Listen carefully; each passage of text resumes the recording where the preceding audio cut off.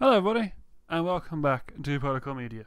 I am X-Logos Killer, and today I have been playing Killer Instinct.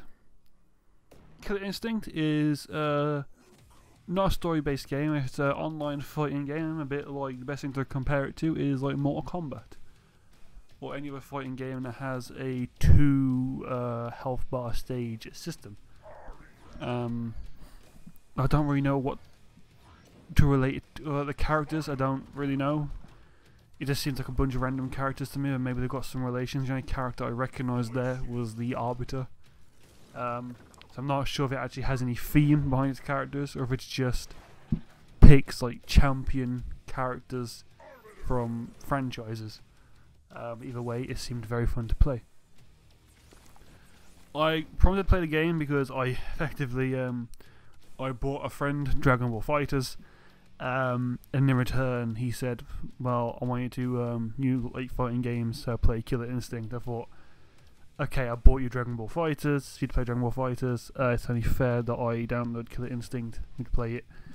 And I played it, and it's much more fun than I expected. I've only played 3 fighting games, and that's been Dragon Ball FighterZ, Killer Instinct, and Mortal Kombat X, and out of the 3, this is like second place. Dragon Ball FighterZ definitely been number 1. Mortal Kombat is just too stiff for me.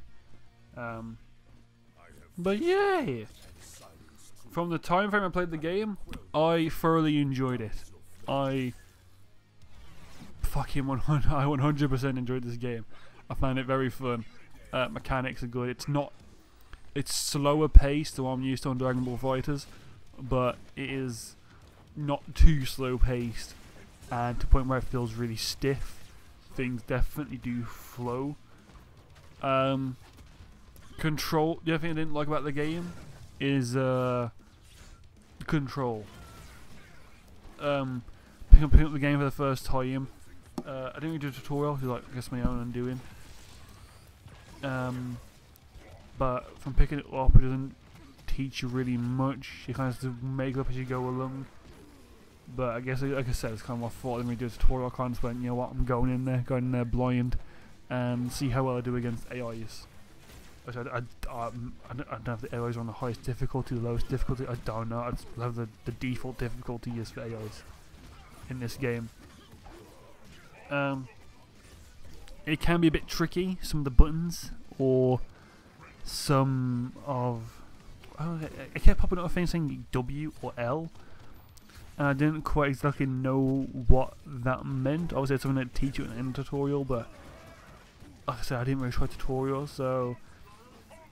But I found the gameplay to be quite fairly easy, but also tricky at the same time, if that makes any sense.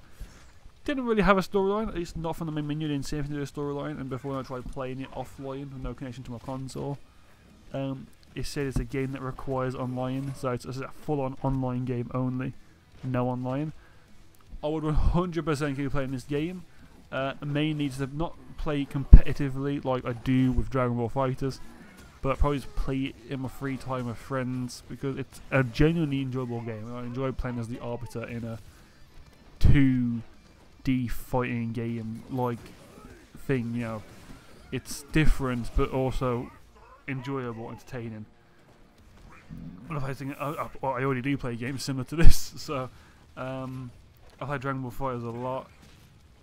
I would recommend this game to anybody, simply because if you enjoy playing that simple, if you like playing a game that's a bit more fast paced than Mortal Kombat, but not as stiff and slow paced, then this is definitely a game that I would recommend.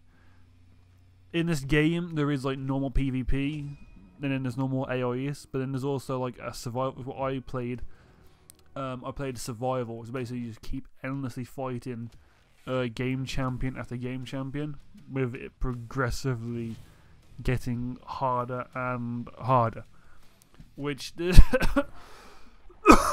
Corona. Back to what I was saying. Fuck, I've lost my train of thought now. Replay value. This game is a fighting game. All fighting games have replay value, unless they like the ultimate trash. Like, you'd have to be shit on fire for it to have replay value in a fighting game. But this, definitely has replay value 100%. Overall, I enjoyed playing this game, and like I said multiple times, I would 100% recommend. It was fun. Favorite character being the Arbiter. He has many tricks I loved, like throwing grenades, having long-range attacks with a carbine, and his main weapon just being the energy sword, just slicing and dicing up people. It was enjoyable. But yes, thank you for watching. Have a nice day. Please like and subscribe, and go to the description below and check out our Discord. Peace.